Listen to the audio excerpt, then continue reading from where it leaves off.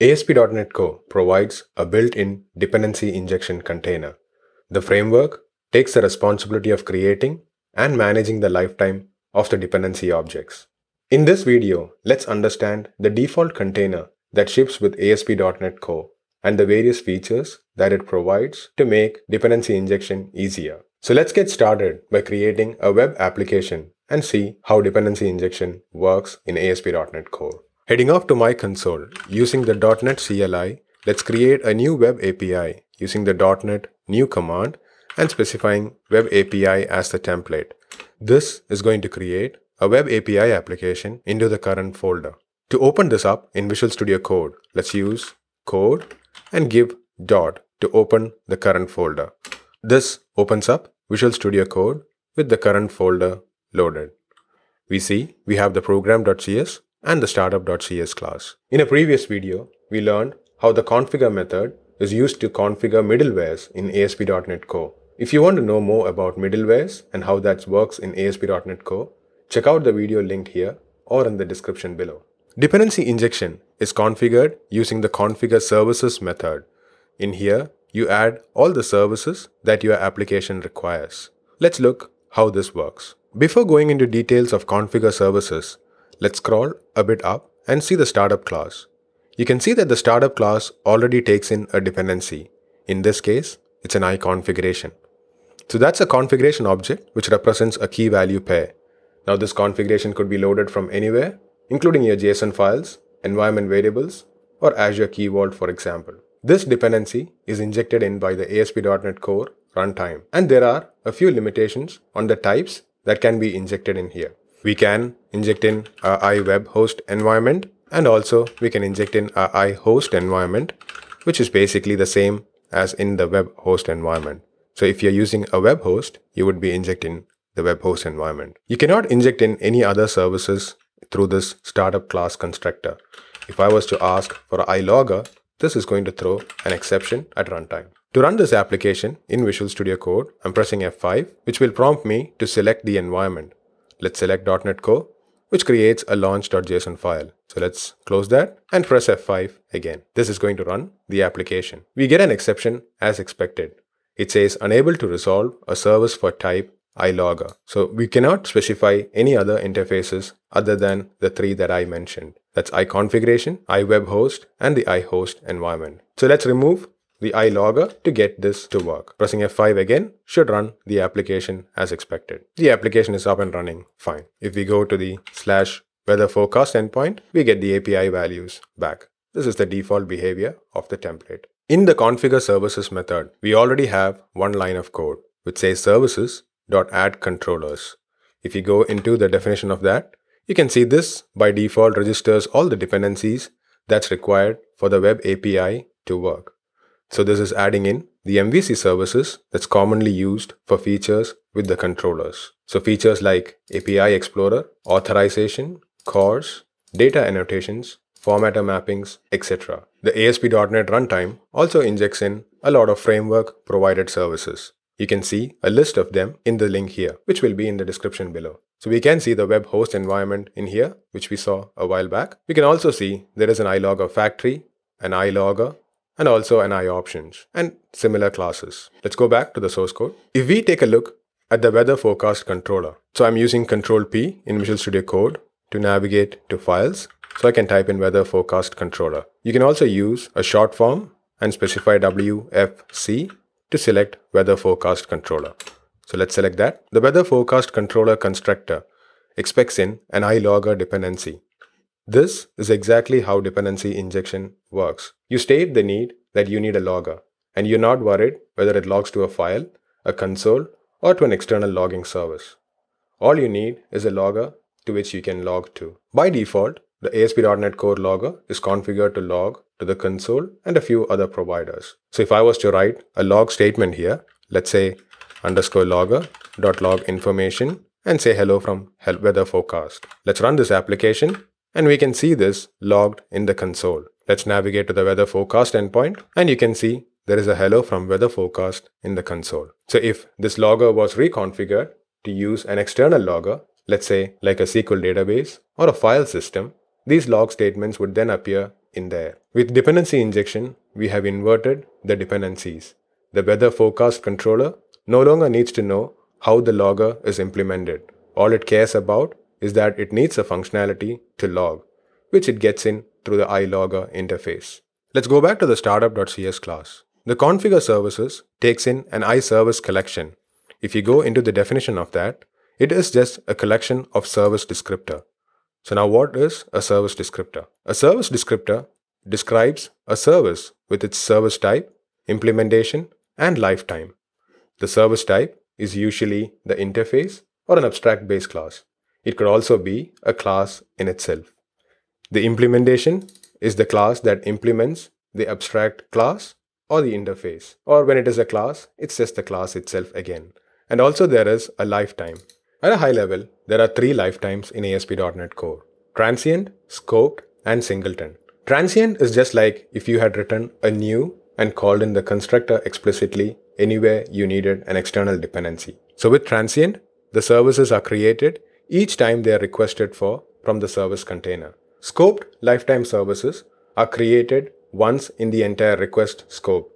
So within the context of a request, if you ask for the same type twice, you will get the same instance. Singleton services are created once when they are requested, and then the same instance is used throughout the application lifetime. So until the app shuts down, you're going to get the same instance whenever you ask for a Singleton service. Let's understand this a bit more better. Here, I have a dependency injection container. Let's assume it is the ASP.NET Core container. And we have 3 kinds of services registered. The T with the green marks a transient service, SC in the orange marks the scoped service, and SI in the yellow marks Singleton service. Let's say we have a request coming in and to a controller endpoint, which has 2 dependencies, as shown in this image. The controller has a dependency on a transient service. Imagine this would be defined like the iLogger in our example in weather forecast. So it gets injected a T1, which is an instance of type T. If the dependency that the controller has also has a dependency with T1, that gets injected a new instance, which is represented here as T2. Similarly, if the controller needs an SC1, which is a scoped service, it gets injected a scoped service 1, which is a new instance. Now, if any other dependency within the controller needs the same dependency, it's going to get the same instance. So in here, it will also be scoped 1. With Singleton, it's getting created the same instance. So that's marked with SI without any numbering because that's only one instance. Now, if anybody else needs the same instance, it's going to get exactly the same instance. Let's say a new request comes in. In that case, with the transient, it's going to get new instances represented here with T3 and T4. With scoped, it's going to get a new instance as well for that particular request, which is represented here with SC2. But note, the other dependency also gets SC2, which is the same in this request lifecycle. With Singleton, it's getting the same instance as the previous request. This is what the pattern would be for these lifetimes. Let's see an example. Let's head back to Visual Studio Code and open up the folder explorer. Let's create a new file.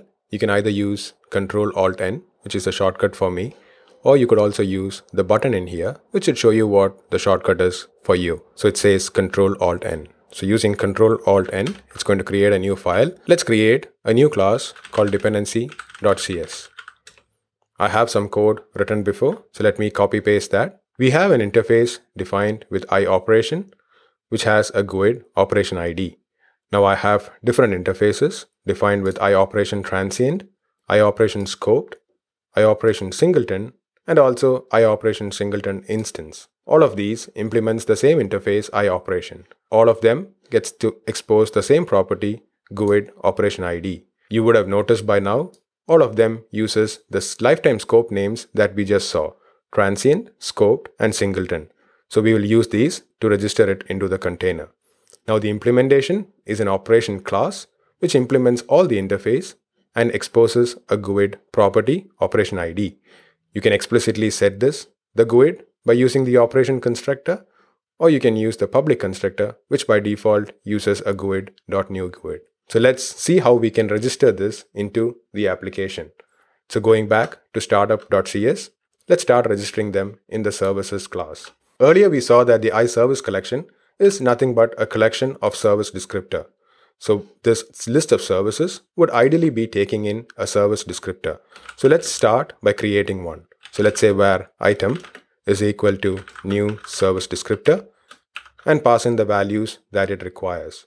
This requires a service type. So let's first register the iOperation Transient interface. So we specify the type of iOperation Transient. The next it needs a function which takes in a service provider and gives back the object. So that's basically a factory to create this object when it is requested for.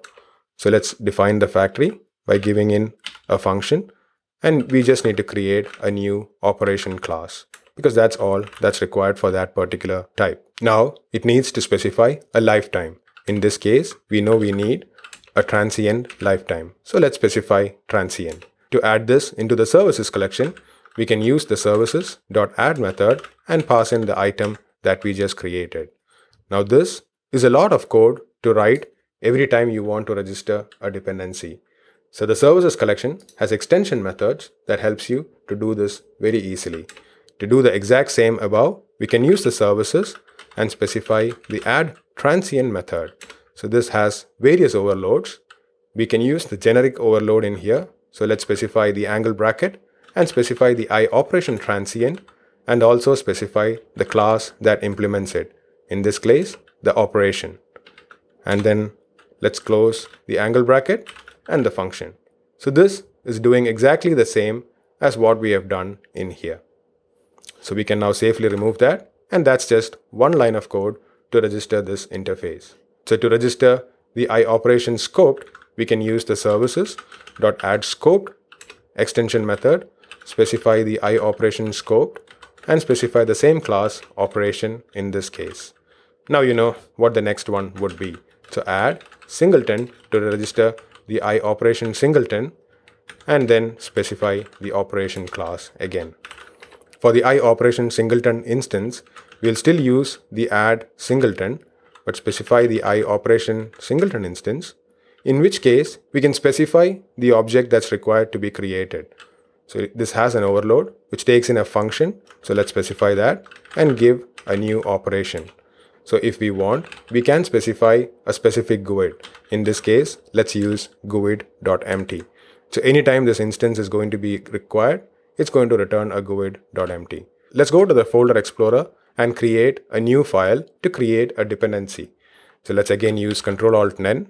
Let's create dependency service1.cs class. I have the code written before. Let's copy paste that. So this is basically defining a dependency service 1. It takes in all the types that we just defined: iOperation transient, scoped, singleton, and singleton instances. It saves to this class instance and then writes it into the console when called the write method. Let's add the appropriate usings. Let's modify this from service to say from dependency service 1. So we know this is written from the dependency service 1. Let's also add a console write line, a blank line, so that it's neatly separated. So this is going to write to the console anytime the write method is called, when we can see all the values of the GUID that's getting used. This will help us to understand the scopes and how they work. So let's make sure to format this and create one more class very similar to this, which will be dependency service 2. So let's copy this class and create a new class, dependency service 2. So let's say dependency service2.cs and paste the full contents there. Let's rename this to match2 and also the constructor. So we have two dependencies that takes in the exact same dependencies to that. This is just for representation uses. In your real application, it might be different. You might have different dependencies that depend on various other things, and some of them might have common. Let's go back to the weather forecast controller and start using these dependencies. So after the logger, we can specify the dependency service 1 that we require and specify a name for that. And also let's take in our iDependency service 2 and specify dependency service 2. In this case, I'm injecting the class directly. You could also abstract this as an abstract class or an interface and inject that in. This is just to show you that you can also inject a class. So let's add the two properties for them. So we have the dependency service 1 and dependency service 2, and these dependencies are getting saved to that. Let's come to the get method and start writing to the console. So in this case, we are not cared about this return. So let's remove that and return the enumerable.empty to make the compiler happy. So let's call in the dependency service 1.write and also the dependency service 2.write. So this is going to write out all the values of those GUIDs that it has. Let's make sure to specify a weather forecast so that it knows what type of enumerable to return. Let's put a breakpoint here so that we can debug this whenever it is running. Let's also go back to the startup class and add a breakpoint here. Now, one thing that we are missing here is that we have not added the dependency service references into this services class. So this cannot inject without that. Let's see what will happen if you run the application without specifying those dependencies. It's going to show an exception that unable to resolve dependency service 1. So anytime the container is asked for a weather forecast controller, it looks for the dependency service 1 and sees it's not registered, because of which it's throwing the exception now. So let's go back to the application and register that in. To register the dependency service classes, we can use services. Let's specify add transient because that is just like a new instance every time. So let's specify dependency service 2 and specify the same class as its implementation. So this is how you would register a class. Now to also register the dependency service 1, we can specify the dependency service 1 and dependency service 1. So this is going to register those two classes into the services container. Let's put a breakpoint here also to see what is happening. So let's run this application. So it hits the services.add controllers. If you were to look at the services, you can see there's already 69 count, which means there's 69 items added to this particular collection. And you can see all the service descriptors that's added along with their lifetime. You can see singletons, transient, and all other lifetimes that's getting added. Also what kind of dependencies there are, like host builder context, iHost environment, iLogger. So all these are the framework injected dependencies. When you call the services.add controllers method, it's going to call these kind of methods to add in the dependencies required for the web API controller infrastructure to work. So let's step over and run this. So once this method is going to get completed, it's going to add all these services into this collection.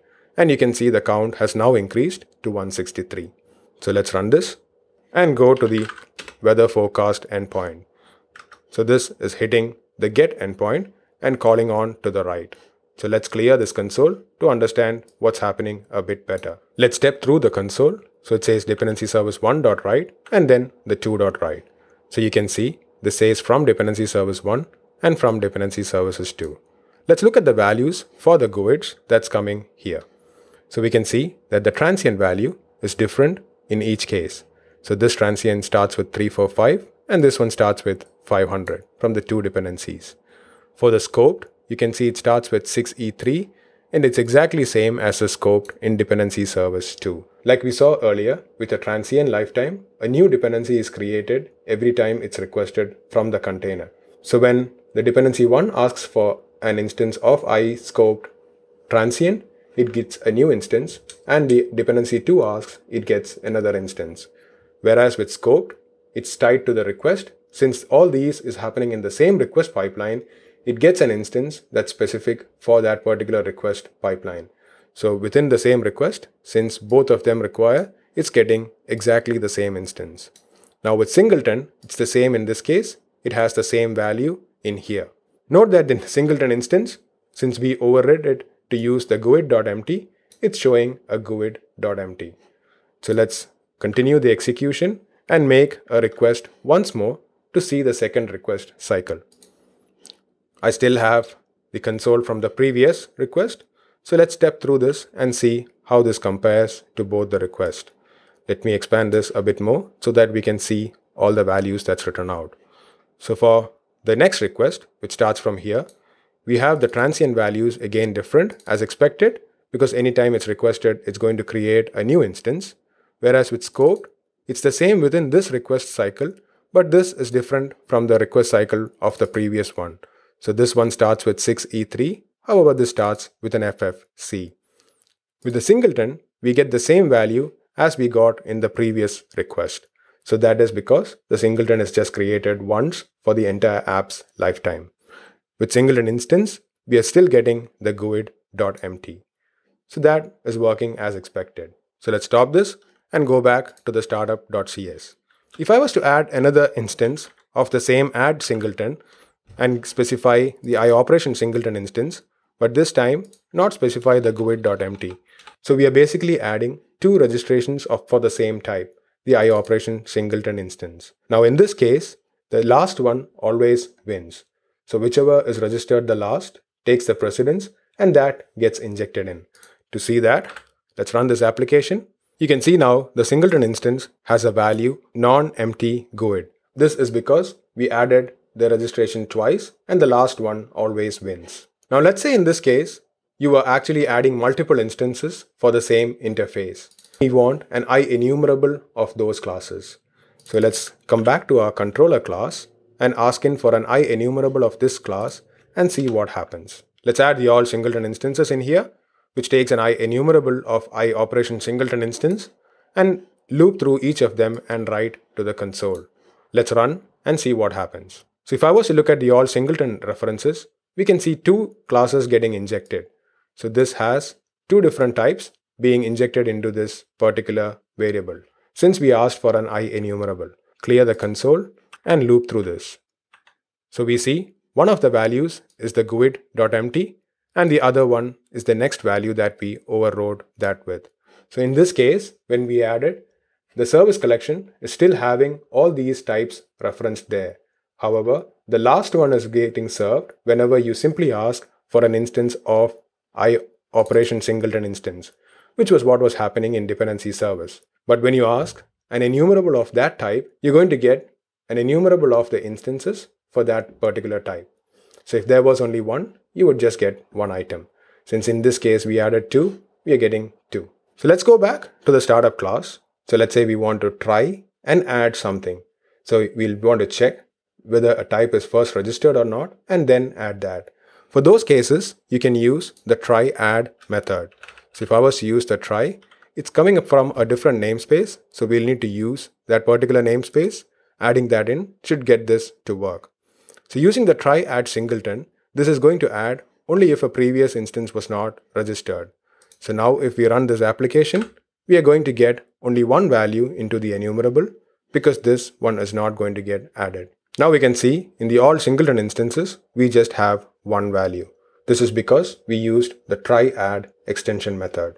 Similar to try add singleton, we also have the try add scoped, try add transient. There is also a try add enumerable, which basically looks at the implementation type and ignores that if it's same for the registered type.